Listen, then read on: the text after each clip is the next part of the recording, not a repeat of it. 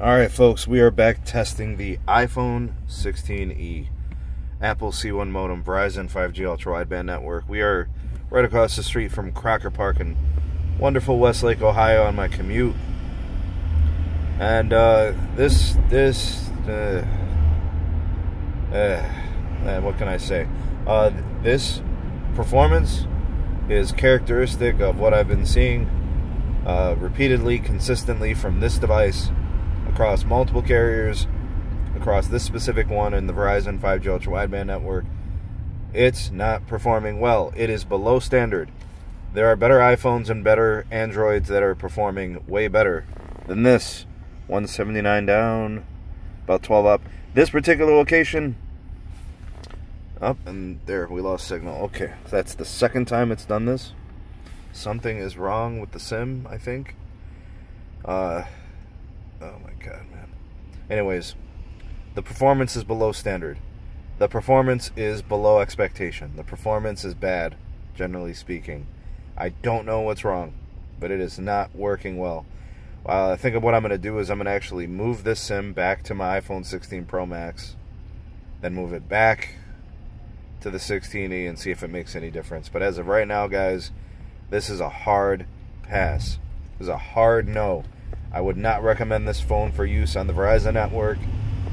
In fact, I can't really recommend it for the AT&T network either. 127 down, 64 up.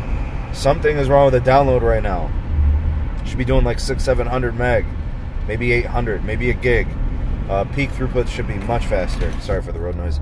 By the way, it's snowing out here. Here at the end of March. What else is new? We'll have 70 degrees probably in like 24 hours. Yeah, but I can't recommend this, guys. Having these kind of troubles and these kind of problems. It has not been performing. It has not been consistent. It has not been good.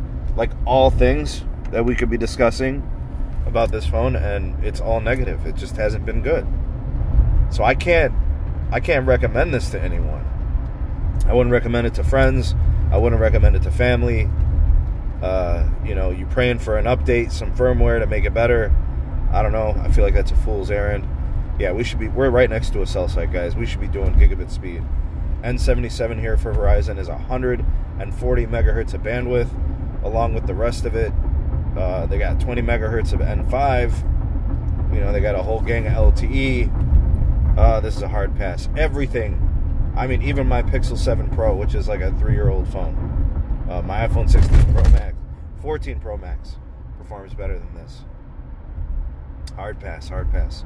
Just thought I'd share this with you guys, continuing my progress of testing it, and more of the same, a hard pass. No way, no how, can't recommend it. Thanks for watching, like, share, subscribe, more testing to come. Stay tuned for more videos. We'll see you guys on the next one.